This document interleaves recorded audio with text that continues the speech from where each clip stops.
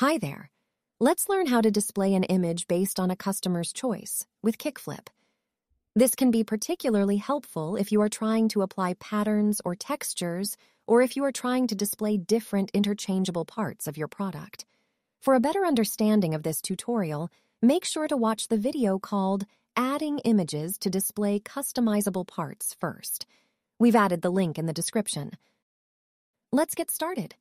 In this cowboy hat demo customizer, when I select a feather, different images are displayed based on my selection. Let's take a look at how that's set up. Here, you'll find a list of all the questions on the left. Let's select feather. Its properties are displayed here in the right panel. As you can see, there are two answers, short pheasant and long pheasant. We'll quickly download and open the images associated with these answers.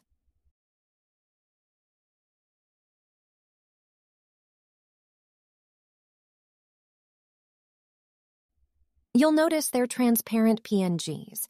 The feathers are positioned in the same area relative to the hat, and both have exactly the same dimensions. Kickflip aligns them this way, so that's important. All right, let's go back to the product builder and add another feather option. Next to image answers, I'll click on the plus button. Let's name this image Black Feather. I'll upload my image here and hit Create. Great! The black feather image now appears in the product preview area, and it's now an option the customers can pick. To end this video, I'd like to show you how you can use this feature to display textures on products. Let's take a look at another demo customizer. These sneakers will do. I'll select this mudguard image question. As you can see, we are applying different leather textures here. This was done using the same process we saw with the cowboy hat. That's it. Thank you for watching this tutorial. We hope you found it helpful.